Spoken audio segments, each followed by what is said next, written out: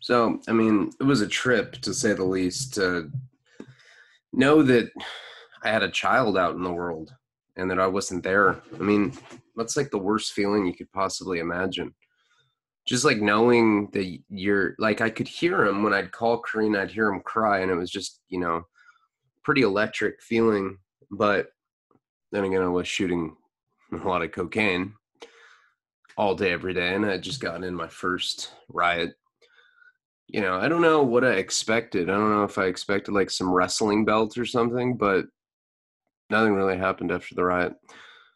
It was just kind of awkward, because we didn't get caught. But the thing is a lot of people got stitches. Like a lot of people had to get medical attention, and the cops just didn't even. They're just like, whatever, like they didn't catch us in the act type thing. And the cops at San Bernardino jail aren't really that carefree. I don't know. We just got lucky. I guess maybe it was just that particular cop that was working on duty that day. But, I continue to shoot coke. And the problem with that, even on the free world, is that eventually you drift into psychosis. You start getting really paranoid and people start getting really weird. I don't think it was this particular place that somebody did this. I think it was when I did meth in county jail one time, but it's the kind of thing where like, you get high with people like on meth or any sort of upper in jail, and they'll come up to you and they'll be like, "Hey man, are you mad at me? You haven't talked to me in 5 minutes. So I'm thinking that like maybe I don't know, maybe I said something. I'm gonna go tell the cop I gotta go later, bro." And you're just like, what the fuck? You know? Things get weird in in jail settings when you're on uppers. Heroin is made for prison. It really is, because it's the ultimate escapist drug. But meth or cocaine are just totally out of place in a jail setting. People will draw, people will write letters. I remember, I don't know why I keep going back to other stories, but one of my favorite novels is Last Exit to Brooklyn by Hubert Selby Jr., who wrote Requiem for a Dream. And it's not like the easiest novel to read, and it's a deep novel. And I remember being in jail one time with this guy, and a bunch of meth hit in the middle of the night. It's like 2 a.m, and someone came in with like a quarter ounce or something, and we all started tweaking. All of us, the entire unit. Nobody was eating. Everybody was just stacking trays. The cops knew. I mean, they'd walk by and do their rounds, and we're like all up playing poker and shit, 3 a.m, for like a week straight. But I remember this one guy. I mean, he wasn't the sharpest tool in the box. Let's just say that. But to be fair, I didn't talk to him enough to know that. But he didn't seem that way. I mean, he had like, Aztec warrior tattoos on his eyebrows and shit. He had like no eyebrows and just like Aztec symbols. I mean, that's cool if you want to join a prison gang or something. But, for employment, and I'm not, look, I mean, I'm covered in tattoos myself, but I don't know, the Aztec eyebrow tattoo thing, that's a whole different, another level of I don't give a fuck. Shh. So misbehaved. But so this guy, he's like, "Hey man, do you have any books?" It's all spun out. And I was like, "Yeah, I can give you this. Last Exit to Brooklyn." He's like, "What's it about?" I'm like, "And what do you say? What do you tell somebody that Last Exit to Brooklyn's about?" "Well, it's about trannies and hookers and gangsters," and that's exactly what I said. He's like, "I'm in." And he like grabs it. And it was so weird. He was like the intellectual gremlin, where it's like, well, the species may be something that's been ratified by several generations of cyclical despair. Remember that guy? I don't even know if I did the voice right, but he like turned into the intellectual gremlin. And I gave him Last Exit to Brooklyn, and like 4 hours later, he hands it to me. He's like, like fist bumps me. He was like a dangerous guy, you know? I'm like, you read the whole book? He's like, I'm like, huh. What'd you think of it? He's like, well, it felt like an indictment on the hellacious landscape of urban decay. I'm not sure if I got it or not. I'm just like, what the fuck? He like just started spouting off this like pseudo intellectual shit. It's the weirdest thing ever. He didn't talk like that either. And I mean, verbatim, that's not what he said, but it was something. It was like he understood the book and read it in like 4 hours. It was bizarre. You know, I remember another time we were up for like a week in county jail on meth. Same place. This was in Santa Barbara County Jail years ago. And this guy came up to me and he's like, hey man, do you know any fags? And I'm like, I no, I don't think so. I got a few possibles, definitely suspect homies and shit, but nah. Why? He's like, whoa. You know, I was thinking that we could dress up like fags, man.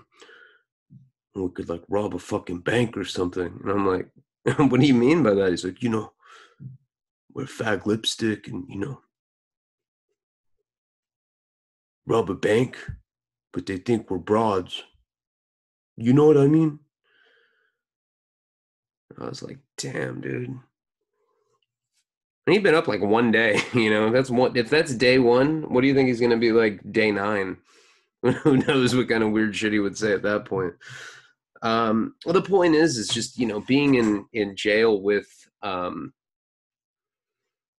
uppers, any uppers, doesn't matter what it is always a recipe for disaster because everyone gets paranoid.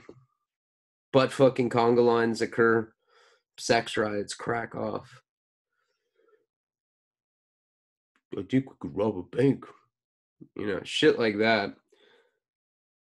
And shooting cocaine was no different. I mean, with meth, you can do in jail, you could do a couple lines of crystal meth and you're going to get weird, because jail's weird to begin with. It's just a weird, think about what it is. Well, you've been bad. We're going to lock you in a building with other bad people for, what do you think? Jane, you paying attention? 4 months? What do you think about 4 months in a building? Just sign that piece of paper and we'll do it. Oh, look at the attorney. It's a good deal, Mark. Okay. Guilty. And that's it. It's a vicious cycle. And when you're on amphetamines, it amplifies the weirdness. It's just weird, You start seeing how weird people are, you know? And so with cocaine, it takes a little more than a couple lines, but the thing is I had a bunch. I mean, I had so much that I was just giving it away to people. It was like I felt like we were in a music video or something. We're just like splashing powder cocaine, and we were just like, yeah. It's like we were like making, money rain. It was that kind of thing. And then of course we got in a riot, which was quite an experience. I felt like I'd gone to an amusement park and like survived the scariest ride or something. The riot ride, You go on, it's just a room that just like tilts. Everyone just beats each other up. That's the riot ride. And I felt like I'd been on that. And then on top of that, I'm running this unit and I have lampshade. That weirdo dude, the guy that fucks. He futs his mattress. That motherfucker. The guy that fucked his mattress. Lampshade. Who was in there for felony stalking.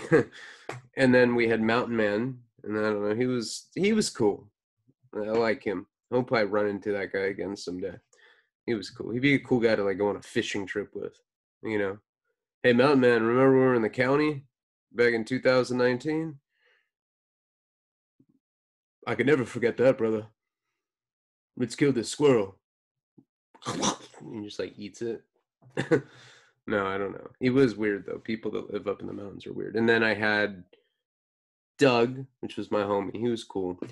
And then I had the dope fiend that shit the shower. So I had a very eclectic mix of social white rejects.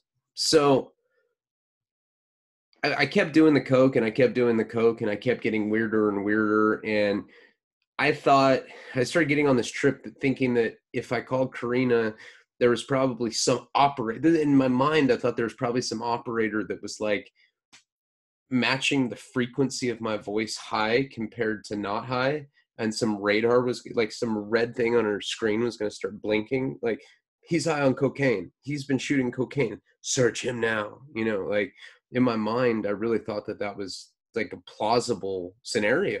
I was going to get busted, that they were going to know that I was all gacked out on coke just for talking on the phone. So I stopped talking to Karina for a few days, and then I'd call her and it's like, and it'd be like, I'd be in trouble. Like, where have you been? I have been worried sick about you. I'm like, and I'm like trying to change my voice, which makes me, if anyone was listening, it would make it sound so much more obvious that I was on drugs. I'm like, oh, no. I just got a cold. I got a cold. How are you? Like a concerted effort to try to like confuse them. But Karina was like, what the fuck is wrong with you? And I'm just like, what the fuck is wrong with you? She's like, you're shooting drugs. Click. She actually did hang up on me right around that time because she was mad because she knew that I was getting loaded. I mean, I don't blame her. She got, when she found out she was pregnant, she quit drinking, and that's admirable. And then I quit just to, out of respect for her, just to like, she's such a bad alcoholic. And I mean, I'm a bad alcoholic too, but it was relatively new for me. So it's really hot in here. Hold on. I'm going to open this door. It's hot.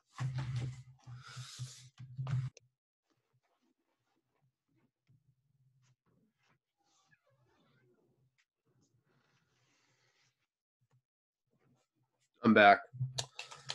I am back. Sorry. Wow. It was like drenched.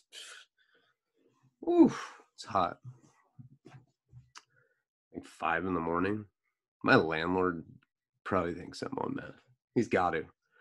I'm always pacing and like talking about stuff and like loud, and I'm like, probably thinks I never sleep and I never leave the house. So he probably thinks I'm selling meth out of the house or something. Sure he does.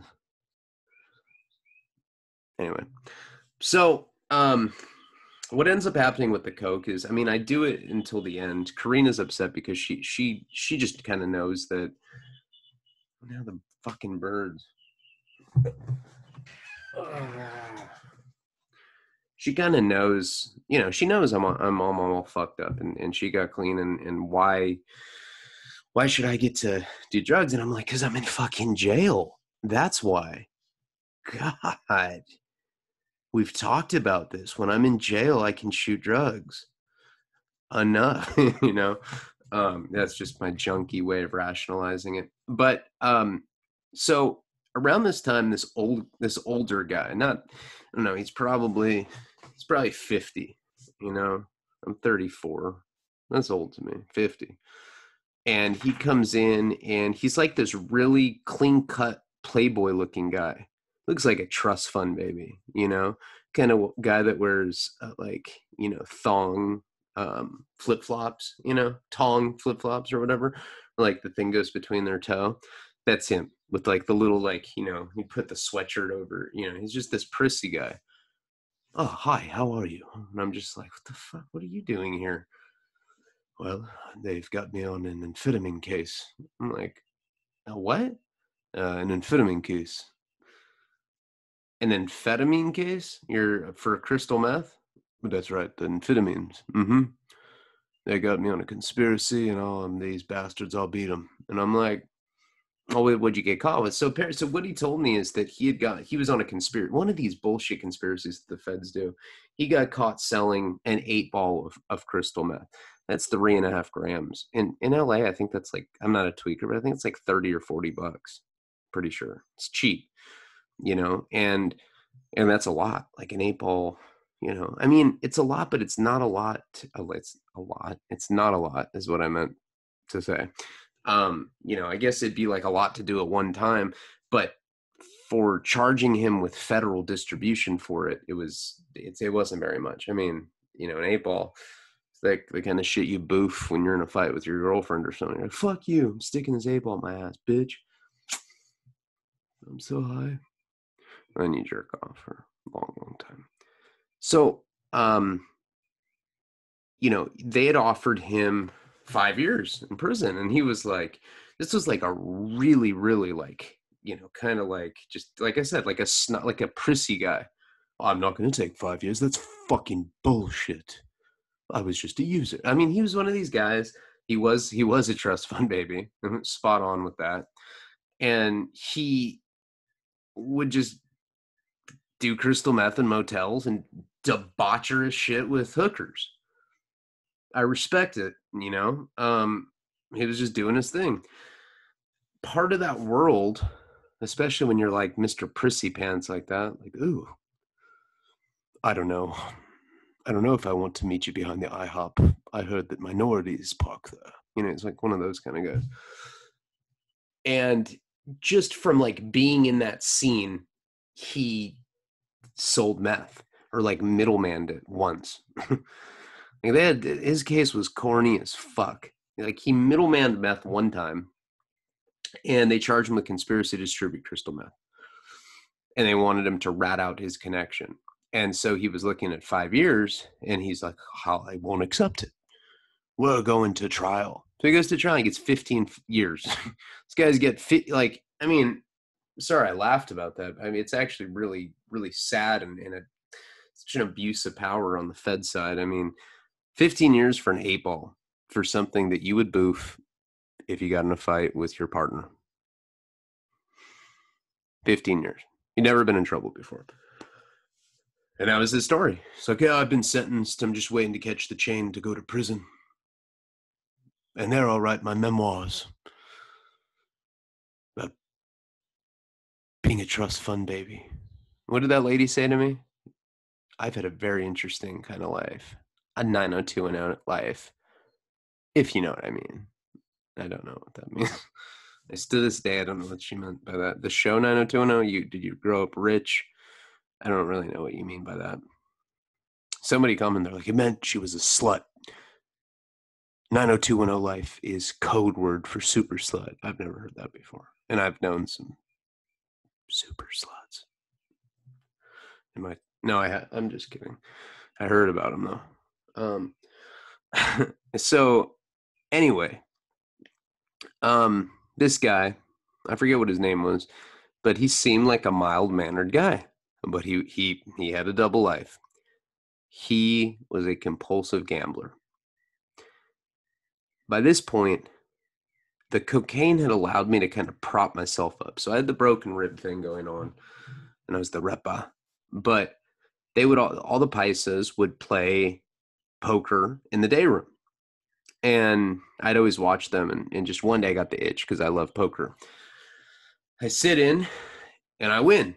I win like $8, $9 in commissary or something. And then I'm just hooked, and that's it. And so I go there. I'll go to my bunk, and I look like, of course I do the lip thing because I'm shooting coke. I'm like, shoot the coke and then go back and just play poker all day with broken ribs and like just be in so much pain. But I'm just such a gambling junkie that I had to do it. Now this guy, he sees us playing poker and his eyes just brighten up. He's just like, seriously, it was some crackhead shit. He takes his reading glasses off, rips his, jail uniform open. No, but he runs over there and he sits down. He's like, I want to play a hand. And then we nicknamed him Tecato. Tecato means junkie in Spanish because this was the biggest gambling junkie I've ever met in my life. Have you ever seen the movie Dirty Work?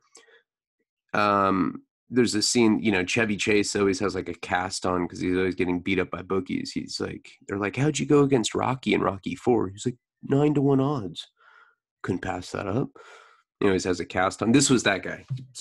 Takato is what we call him. He was horrible. He was horrible.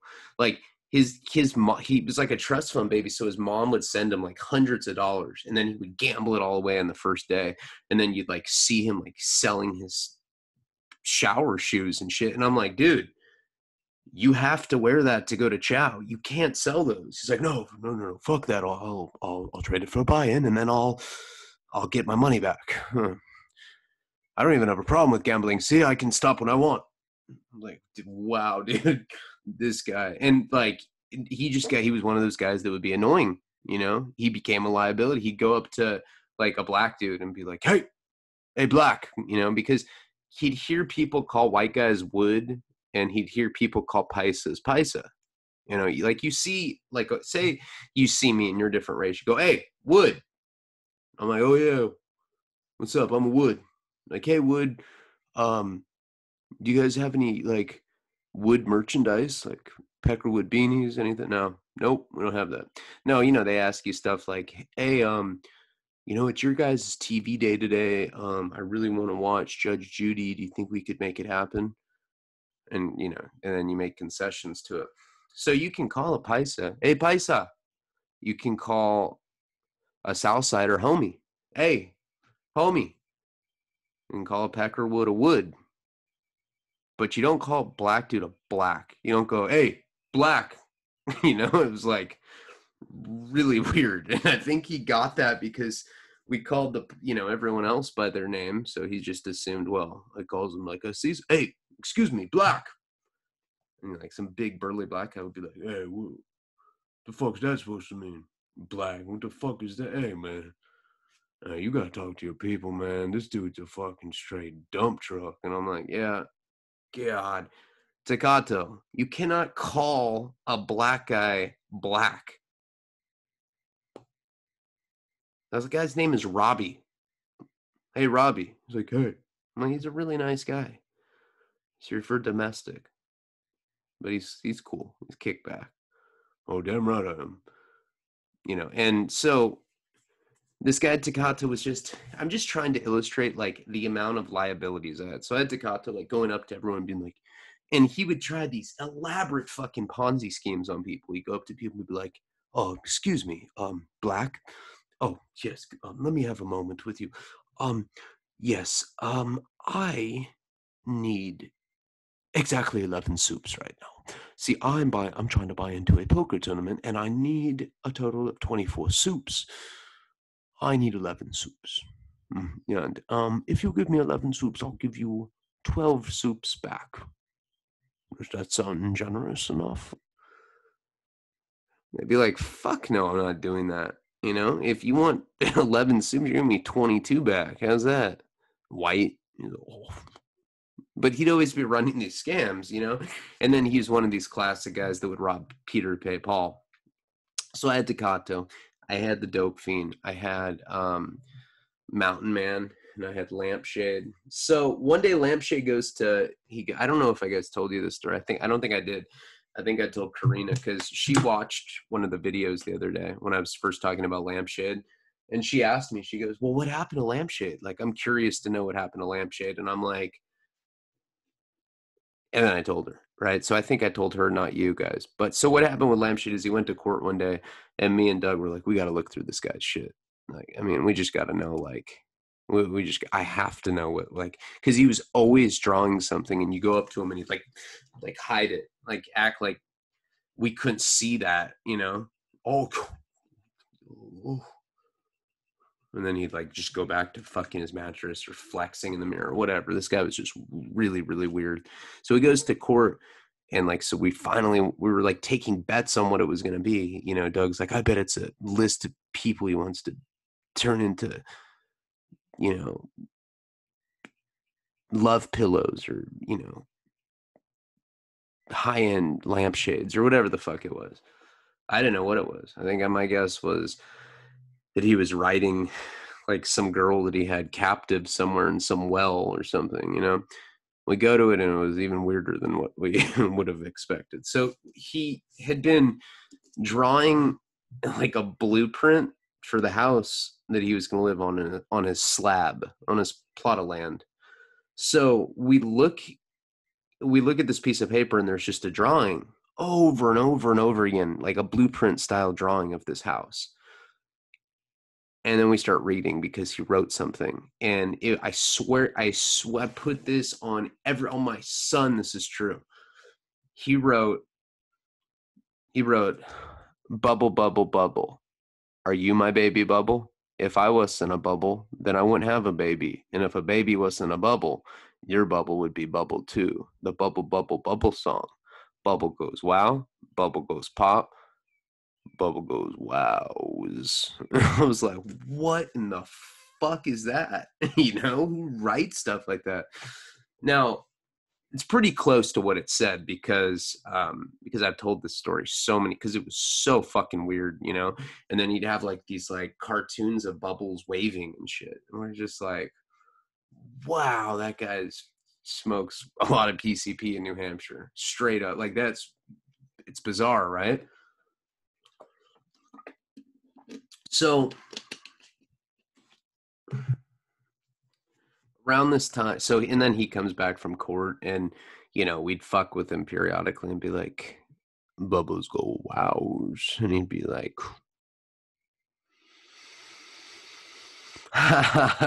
and just start laughing. We went, whoa, that guy's fucked up. So we kind of left Lampshade alone. I mean, we'd all say that guy's capable of a mall massacre. No doubt at all about that. I mean, for real, this guy was just fucking on one. So now I got Takato too, and he's absurd. He's absurd.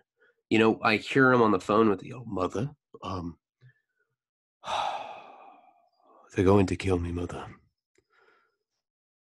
I chose goddamn Baltimore again. Because he was in the sports gambling. He played poker. Once in a while, someone opened a blackjack table. It's a common hustle in jail or prison. And they tilt the odds. Like a push loses, shit like that. So the odds are tweaked a little bit so that the house has like a way bigger advantage. And it makes it really, sorry guys, I really need a cigarette. Hold on. This is what happens when I record something at like 5 a.m. I get all distracted and shit, and I'm sorry. But at least I'm getting you something, right? So, you smoke gay. You like girls? Gay. So around this time, this other guy comes in, and he's an Egyptian prince, supposedly, right? He's not. He comes in. He's like, "Hey, man, he was kind of like he had taco qualities. Hey, man, I'm an other." And he said it with pride. Like, this guy was stoked that he was an other.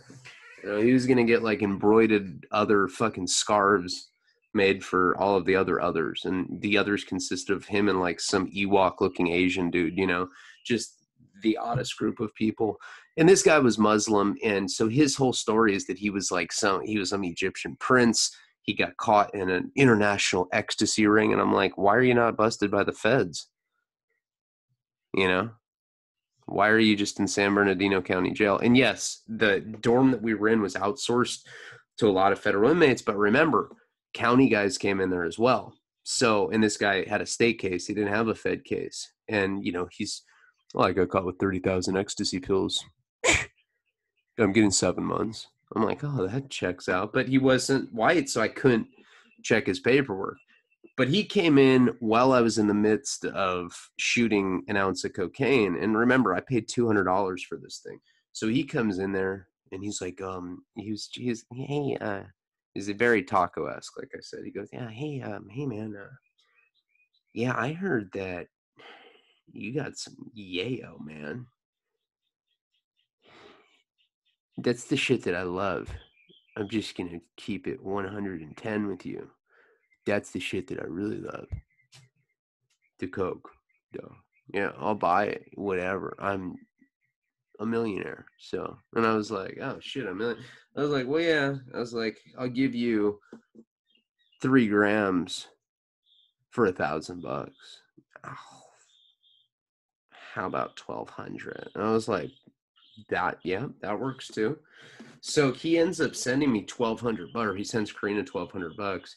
And, you know, I'm all stoked. I'm also all coked out, but I'm thinking, you know, I'm providing for my girl while I'm away. I'm a good guy. And 1,200, incidentally, was the amount of money that Jose had given me that I got burned by Midget Man or whatever the fuck his name was.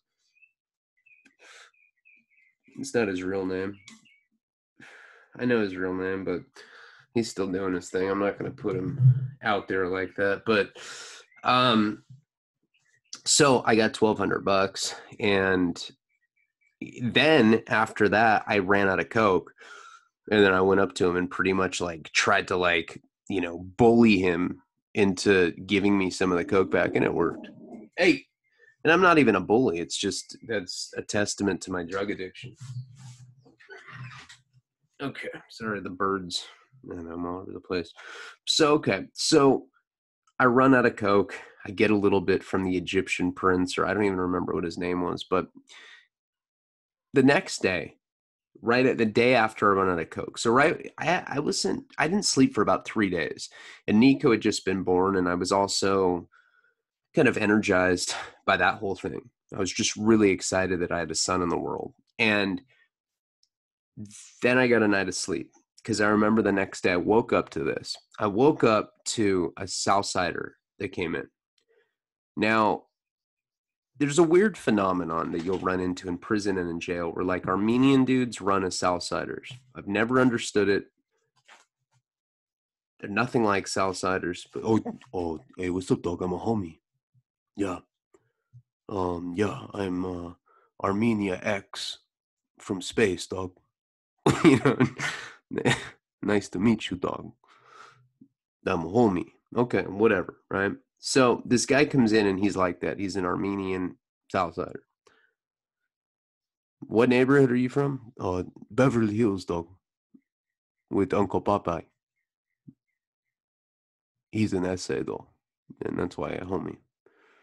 They're never from a neighborhood, you know. So this guy comes in and he claims he's an outsider, and you see this happen a lot too. Guys come in and they claim that they're some black guy came in. This is true too. I have to say this stuff's true because it sounds so fucking made up. A black kid. I'm not talking about like a really dark Mexican kid. I'm talking about straight up black. Talked black, was black. Comes in and he's like, hey dog, yeah, I'm a paisa.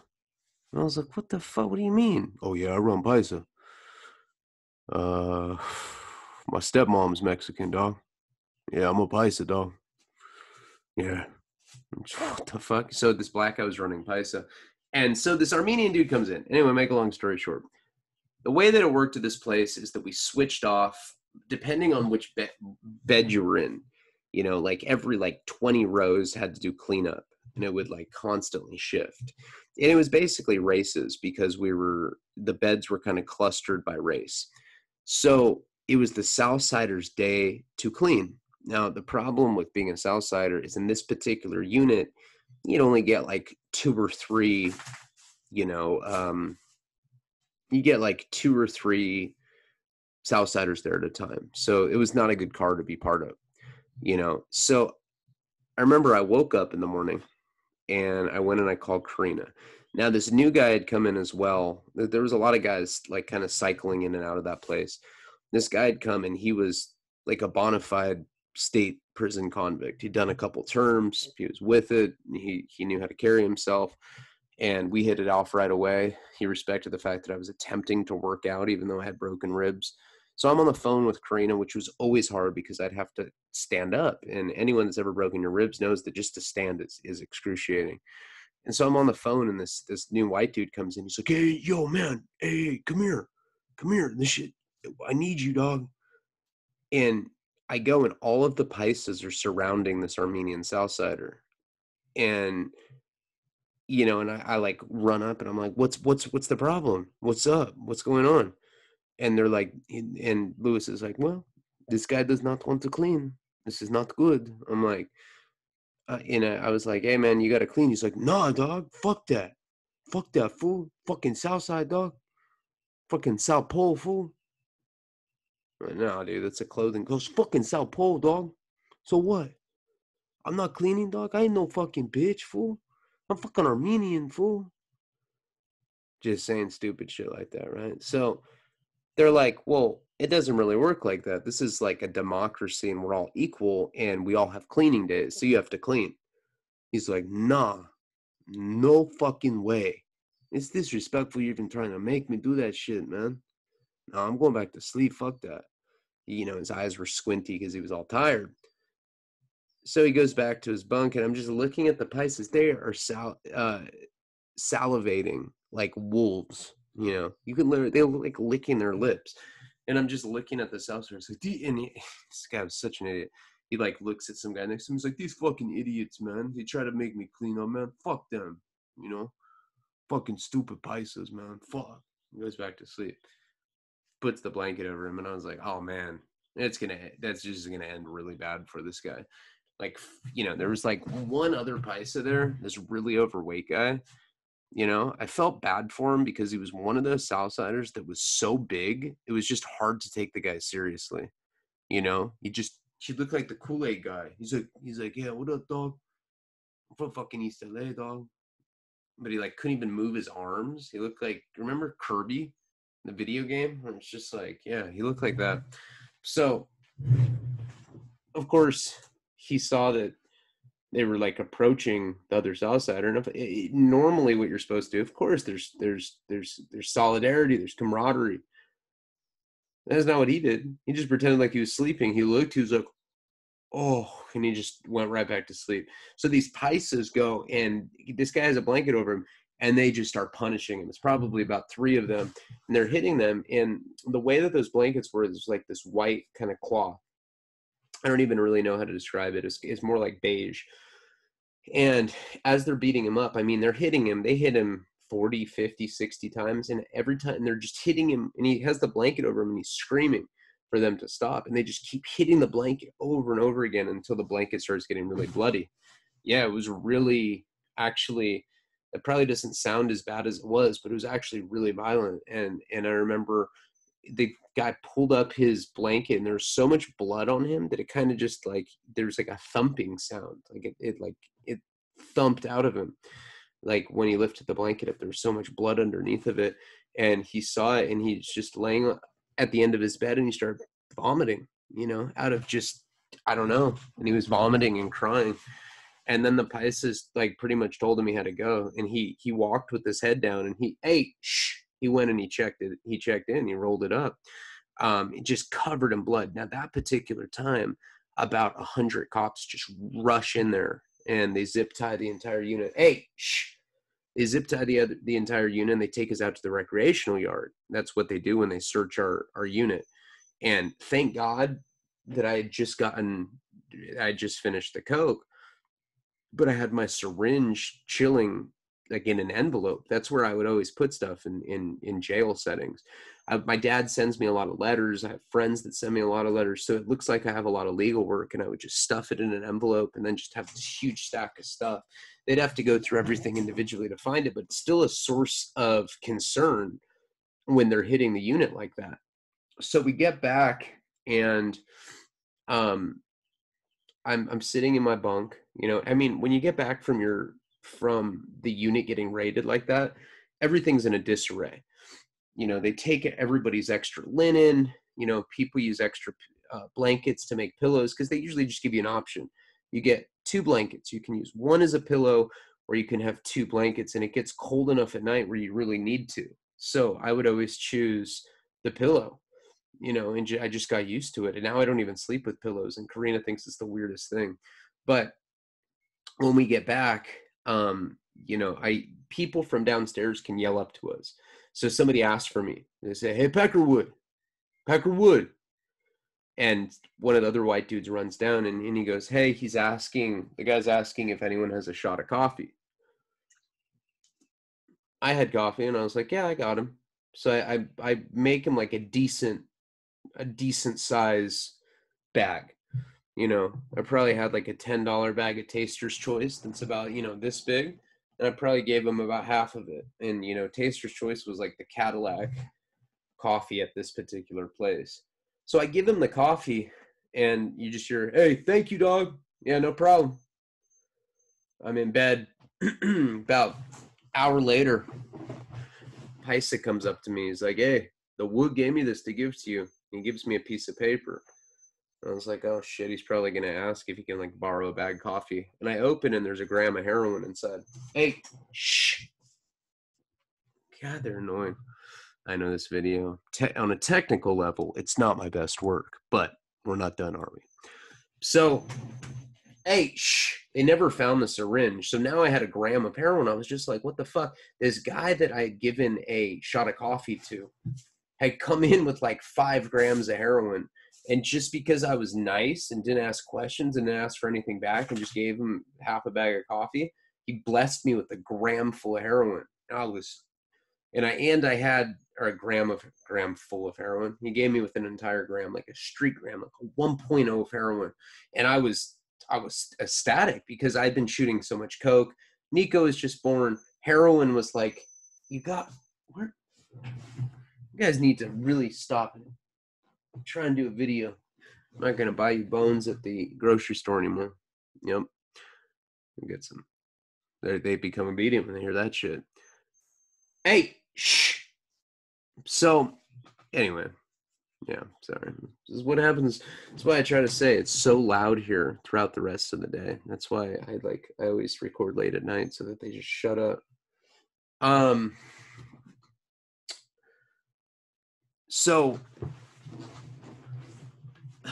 I started doing a bunch of heroin in there, and this another Southsider comes in, and so I do that whole gram probably in like 2 days. I'm in complete bliss. I'm going up to people I don't even know, like Pisces that don't speak English. And I was just like, yeah, let me tell you about here, dude. Look at these, and I'm like showing like baby pictures of Karina or of Nico that Karina had sent. She had sent that. I should mention that as well. She sent my dad mailed me the first picture that existed of Nico right when he came out, and that was quite an experience to see your own baby, especially through a photograph when you know that they're out there and that against your will you can't see them. It's a really shitty thing. And so I'd get high and I'd show everybody my photos and everything. And this new Southsider comes in while I'm getting loaded. I'd done that gram. And then I asked the dude if I could buy 2 more, and he charged me $100. So I got 2 more grams. So I had 3. I was just pigging the fuck out. I'm a pig anyway when it comes to heroin, but I am pigging out. And this fat Southsider comes in, and he gets in the cell or the bunk next to me. So we're talking one day, and he's telling me, he's on federal probation and he's facing a violation. And he tells me that I go, well, what's the violation for? He's like, oh, man, it's so fucking stupid, dog. It is the stupidest shit I ever heard in my life, dog. This lady says that I fucking forcefully grabbed her tits, fool. Why would I even do that, fool? If I was going to grab anything, I raped that bitch, dog. She's fucking stupid. I'm like, rape the bitch? What the fuck are you saying? Rape the bitch.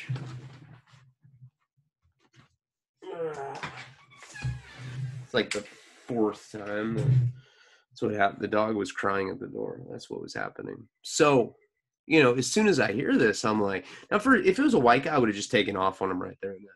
But there are rules, and there was big homies at this particular institution. So I couldn't just take off on this guy because I knew that he was a fucking rapist. But there's also no way I was going to let that slide. So on top of him being rapist, as soon as he got there, he's like, yo, dog, I'm taking the keys, fool.